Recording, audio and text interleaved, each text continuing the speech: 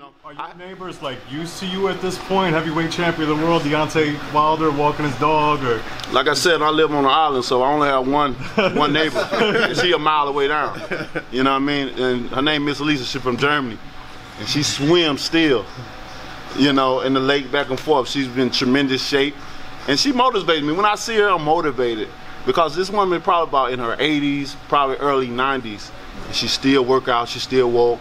She still swim laps because her son, you know, he went to the University of Vanderbilt, and he's a swimmer. He was a swimmer there, and you know, it's just I think they got a long line of swimmers in their family, and she still does it to this day. And she get in that lake. I would never swim as long as she swim, you know. So that's something that I say, man, I gotta build my confidence doing something like that.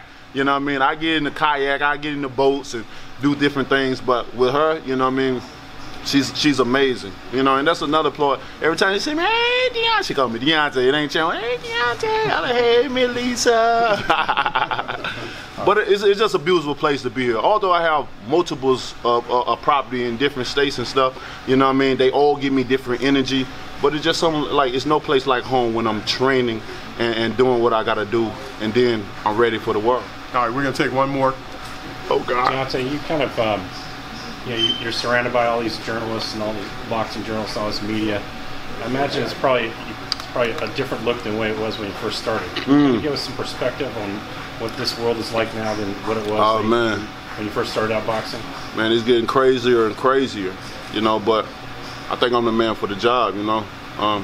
My life is definitely not easy, but all the things I have going on in my life, and I mean, it's crazy in the position that I'm in. You know, from the beginning, I remember when we used to have to scrape up money to go get sparring and travel to go do things, scrape up money to even eat traveling, and you know what I mean? And the gym was even smaller than this, you know what I mean? Which I like a rough looking gym, you know what I mean? It allows you to be able to even more go into focus, you know what I mean? Because when you look around, it's nothing. It don't like, you know, it look like trash and stuff. But the best fighters come out of, you know, rural areas and regular gyms, you know what I mean? I like to keep that environment in that space. Although I do have plans for other things or whatever, but at this point we love it. We love to be amongst it. But now, you know, it's just to the point where you done gained so much success and you're able to do whatever you want at this point. Like I could do whatever I want at this point in time in my life. I can go so many different places. I could have left this place long time. I could have switched up trainers and stuff, but loyalty is a very important thing for me in my life. And as you can see, I still have the same team. I'm still training in the same gym.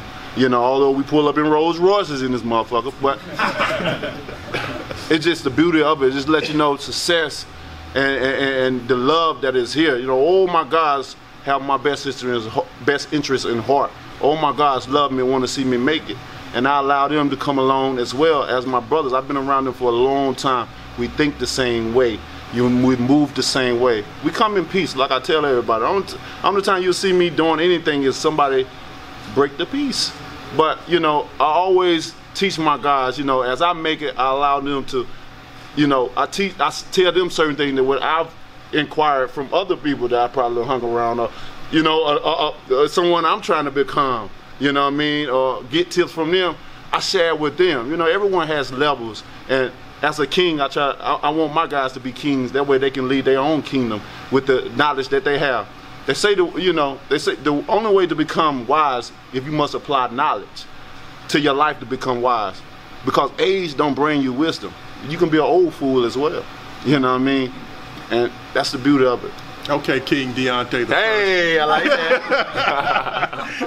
We're going to sign off the stream now. Thank you very much, champ.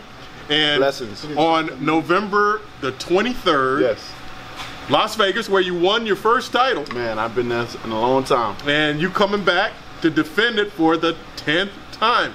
That's mind-blowing, right? Yeah. 10th time you're coming back. So everybody tune in. Fox, PBC Sports pay-per-view. Deontay Wilder, the longest reigning heavyweight champion, the king of the heavyweight division, is going to be fighting Luis Ortiz, a man that everybody was afraid to step into the ring. You're going to run it back with him, though. They calling me crazy, too. They're calling you crazy. You ain't crazy. You know what you're doing. You're crazy like a fox. Hey, you know.